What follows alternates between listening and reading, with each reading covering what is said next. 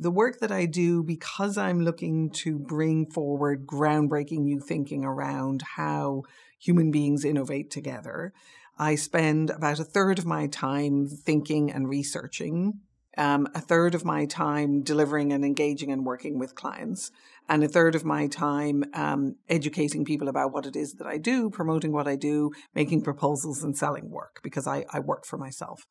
And so my day usually fits somewhere into that pattern. So sometimes my days might look like I'm at home looking to produce a white paper on a particular topic that I think my clients would be interested in. So I do a lot of research, and then I begin to synthesize that, and I do a lot of writing. And a typical day might be me researching and writing. And then another typical day might be that I'm going down to a client and I'm working directly with them. So I would come in, I would have probably meet with the CEO of the company. I'd have a coaching session with them where I'm helping them think about their innovation strategy and their partnerships and alliances with different people in their ecosystem that they work within, and helping them also be a better leader for their people, coaching them on some of that. So that would be, an hour conversation meeting with them.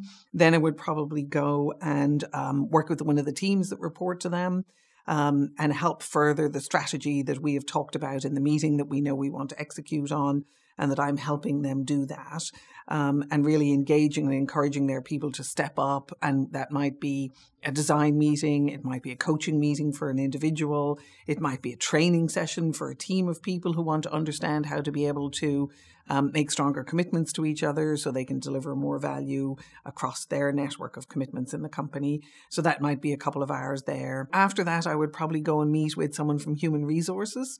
With most of my clients, the people from human resources are very supportive of what it is that I'm doing. And I work very hard to make sure that I'm in alignment with them, that I communicate with them what I'm doing, that if there's anything that I can do to align with their in-house leadership training, or if they don't have in-house leadership training, to help work with them to build that. So I have a lot of conversations with HR people and have a lot of respect, particularly for the visionary ones who are looking to really improve people's ability to be able to lead. So probably would do that. And then probably would spend some work doing some writing up some presentation or some materials that have agreed with someone during the day that I would do for them. So sometimes I'm documenting the outcome of meetings or putting together a PowerPoint presentation to help them think about some of the things we've discussed. So I'm sort of acting like a catalyst for some of their thinking, and they would then come in and add to that, and together we'd build a presentation that they would then present. So I would do that. And that would usually get me to sort of 4 or 5 o'clock when people are kind of done for the day. And then I'd commute home, probably listen to a book on tape. Fantastic way to be able to really kind of expand your knowledge.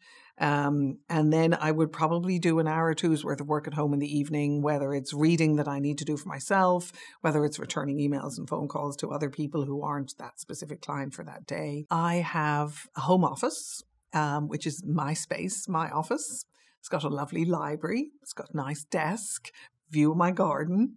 And I thoroughly enjoy working there. Super comfortable, super easy to work, get loads done. And I'm very disciplined about the way that I do it, mostly because I've been doing it for so long. I'm up in the morning at, 5 or 6. I might go exercise for an hour or two. And then I'm usually at my desk by about 7:30 or 8 o'clock, sometimes because I have conference calls with somewhere else in the world. And then I usually work through to about 5 or 6 o'clock, stop, have some supper, and I'll go back and do a couple of hours work.